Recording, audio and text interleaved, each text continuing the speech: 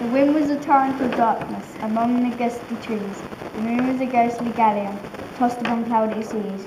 The road was a ribbon of moonlight over the purple moor, and the highwaymen came riding, riding, riding. The highwaymen came riding up to the old inn door.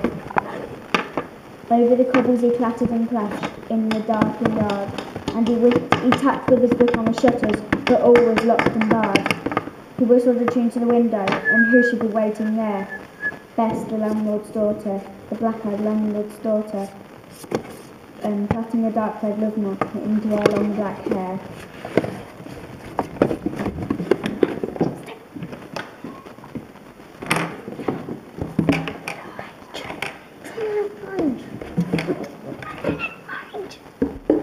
Dark in the dark old inn yard, the stable wicket creaked. Where Tim the ostler listened, his face was white and peaked. His eyes were hollows of madness, his hair like mouldy hay. But he loved the landlord's daughter, the landlord's red-lipped daughter. Then as he doggedly listened and heard the robber say,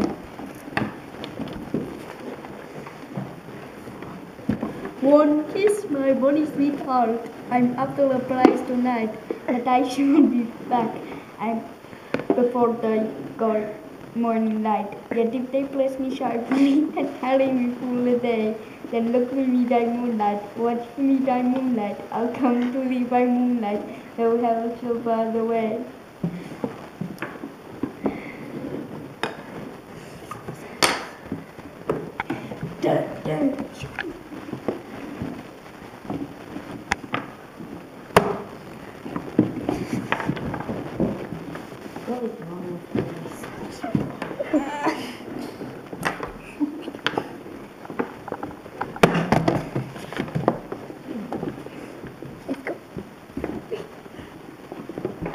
He did not come in the dawning, he did not come at noon, and out the thorny sunset before the rise o' the moon. When the road was a gypsy's ribbon, looping the purple moor, a red-coat troop came marching, marching, marching. King George's men came marching up to the old inn door.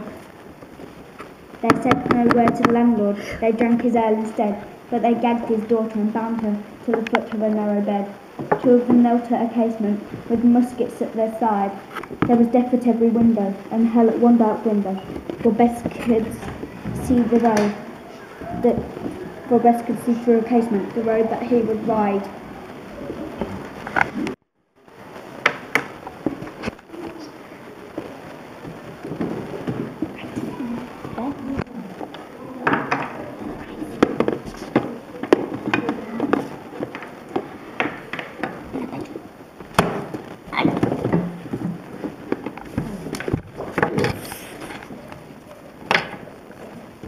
Now keep good watch, and they kissed her.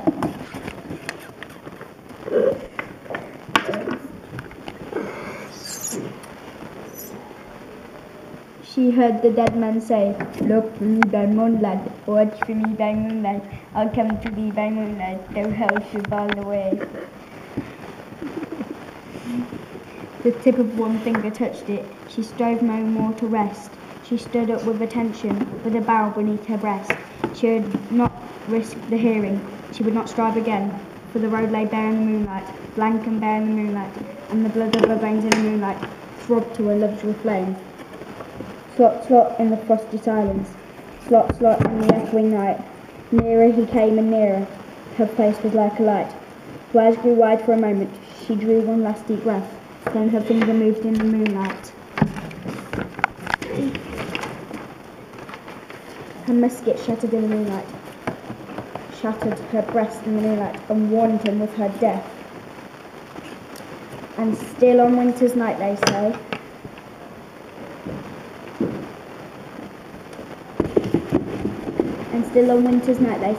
when the wind is in the trees, and the road is a ribbon of moonlight over the purple moor, a highwayman comes riding, riding, riding.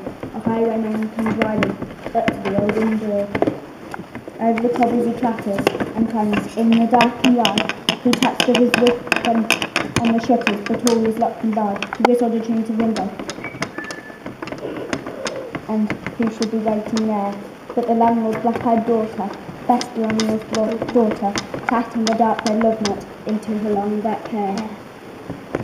Ending. The end.